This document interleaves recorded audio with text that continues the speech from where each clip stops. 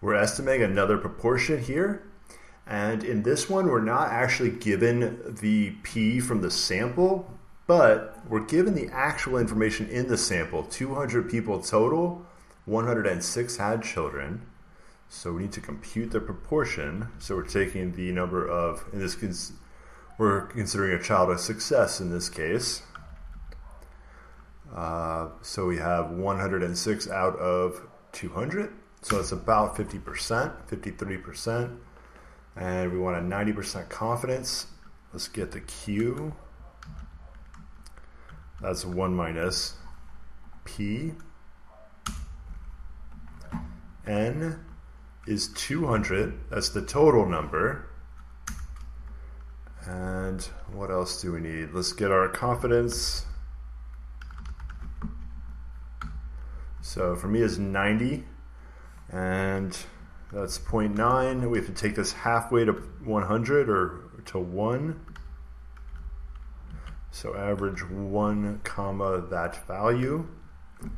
And that should be 0.95. All right, ready for our Z. So this is norm S inverse. Probability is that 1 halfway to 1. There's our Z value. All right, EBM is Z times square root of P times Q divided by N equals Z times square root P times Q divided by N. So this value will give us the error bound. We're going to take that, add and subtract it to the proportion.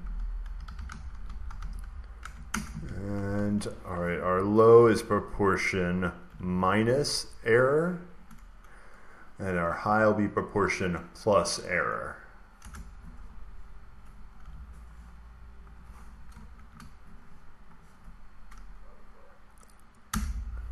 So it's these two values here, 3 decimals, 472, the big one, 588.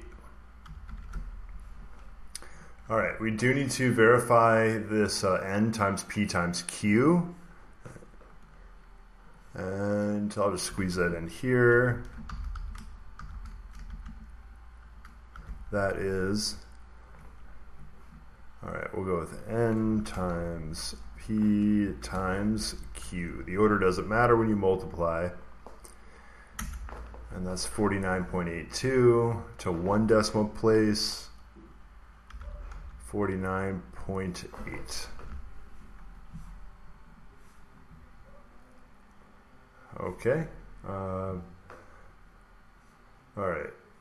They don't tell us how big the population is, but I think it's safe to assume 200 people is not more than 5% of the population, unless it's a really small population.